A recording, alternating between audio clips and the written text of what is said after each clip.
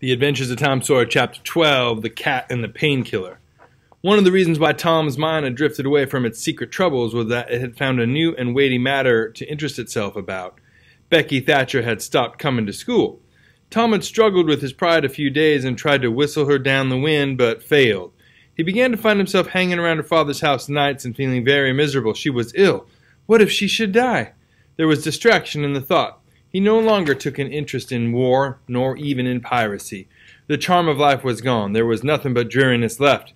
He put his hoop away and his bat. There was no joy in them any more. His aunt was concerned. She began to try all manner of remedies on him. She was one of those people who are infatuated with patent medicines and all newfangled methods of producing health or mending it. She was an inveterate experimenter in these things. When something fresh in this line came out, she was in a fever right away to try it. Not on herself, for she was never ailing, but on anybody else that came handy.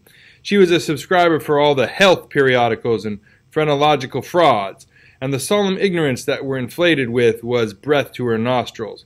All the rot they contained about ventilation and how to go to bed and how to get up and what to eat and what to drink and how much exercise to take and what frame of mind to keep oneself in and what sort of clothing to wear was all gospel to her, and she never observed that her health journals of the current month customarily upset everything they had recommended the month before. She was as simple-hearted and honest as the day was long, and so she was an easy victim. She gathered together all her quack periodicals and her quack medicines, and thus armed with death, went about on her pale horse, metaphorically speaking, with hell following after her. But she never suspected that she was not an angel of health and healing, and the balm of Gilead in disguise to the suffering neighbors. The water treatment was new now, and Tom's low condition was a windfall to her. She had him out at daylight every morning, stood him up in the woodshed, and drowned him with a deluge of cold water. Then she scrubbed him down with a towel like a file, and so brought him to. Then she rolled him up in a wet sheet and put him away under blankets till she sweated his soul clean, and the yellow stains of it came through his pores, as Tom said. Not yet, notwithstanding all this, the boy grew more and more melancholy and pale and dejected. She added hot baths, sitz baths, shower baths, and plunges. The boy remained as dismal as a hearse. She began to assist the water with a slim oatmeal diet and blister plasters. She calculated his capacity as she would a jug's and filled him up every day with quack cure-alls. Tom had become indifferent to persecution by this time. This phase filled the old lady's heart with consternation. This indifference must be broken up at any cost. Now she heard of painkiller for the first time. She ordered a lot at once. She tasted it and was filled with gratitude. It was simply fire in a liquid form.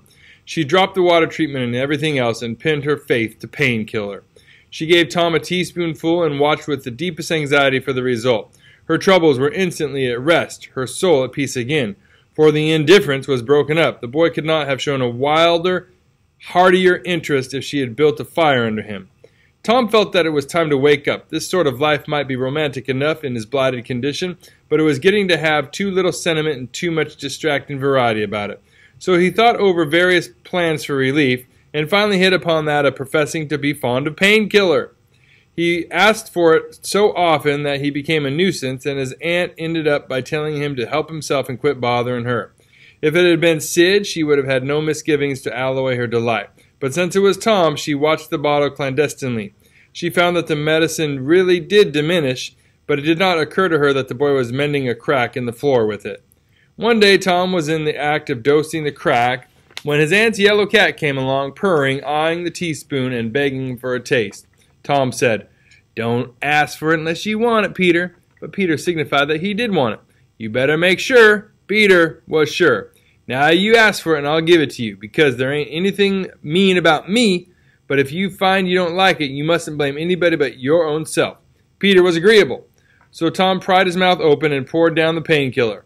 Peter sprang a couple of yards in the air and then delivered a war whoop and set off round and round the room, banging against furniture, upsetting flower pots, and making general havoc. Next he rose on his hind feet and pranced around in a frenzy of enjoyment, and his head over his shoulder and his voice proclaiming his unappeasable happiness. Then he went tearing around the house again, spreading chaos and destruction in his path. Aunt Polly entered in time to see him throw a few double somersaults, deliver a final mighty hurrah, and sail through the open window, carrying the rest of the flower pots with him. The old lady stood petrified with astonishment, peering over her glasses. Tom lay on the floor, expiring with laughter. "Tom, what on earth ails that cat?" "I don't know, Aunt," gasped the boy. "Why, I never seen anything like it. What did make him act so?" "'Deed I don't know, Aunt Polly. Cats always act so when they're having a good time."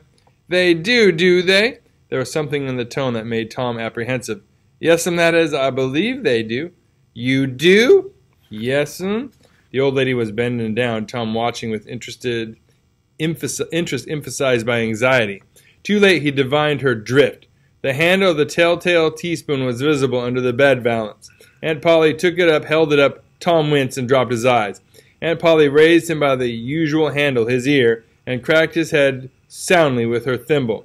"Now, sir, what did you want to treat that poor dumb beast so for?" "I done it out of pity, because he hadn't any, Aunt." "Hadn't any, Aunt, you numbskull? What has that got to do with it?" "Heaps, because if he'd had one, she'd burnt him one herself. She'd roasted his bowels out of him 'thout any more feeling than if he was a human." Aunt Polly felt a sudden pang of remorse. This was putting the thing in new light. What was cruelty to a cat might be cruelty to a boy, too. She began to soften. She felt sorry. Her eyes watered a little, and she put her hand on Tom's head and said gently, "I was meaning for the best, Tom, and Tom, it did do you good." Tom looked up in her face with just a perceptible twinkle peeping through his gravity. "I know you was meaning for the best, Auntie, and so was I with Peter. It done him good, too. I never seen him get around so since—" "Oh, go along with you, Tom, before you aggravate me again. And you try and see if you can't be a good boy for once. And you needn't take any more medicine." Tom reached school ahead of time. It was noticed that this strange thing had been occurring every day latterly, and now, as usual of late, he hung about the gate of the schoolyard instead of playing with his comrades. He was sick, he said, and he looked it.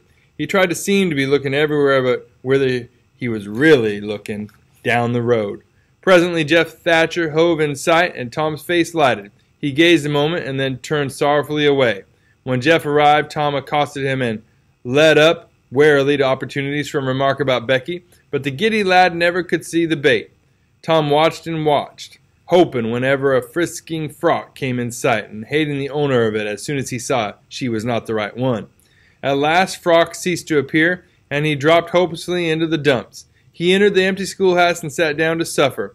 Then one more Frock passed in the gate, and Tom's heart gave a great bound. The next instant he was out and going on like an Indian, yelling, laughing, chasing boys, jumping over the fence at risk of life and limb, throwing handsprings, standing on his head, doing all the heroic things he could conceive of, and keeping a furtive eye out all the while to see if Becky Thatcher was noticing. But she seemed to be unconscious of it all. She never looked. Could it be possible that she was not aware that he was there? He carried his exploits to her immediate vicinity, came war-whooping around, snatched the boy's cap, hurled it to the roof of the schoolhouse, broke through a group of boys, tumbling them in every direction, and fell sprawling himself under Becky's nose, almost upsetting her. And she turned, with her nose in the air, and he heard her say, "Some people think they're smart, always showing off." Tom's cheeks burned. He gathered himself and sneaked off, crushed and crestfallen.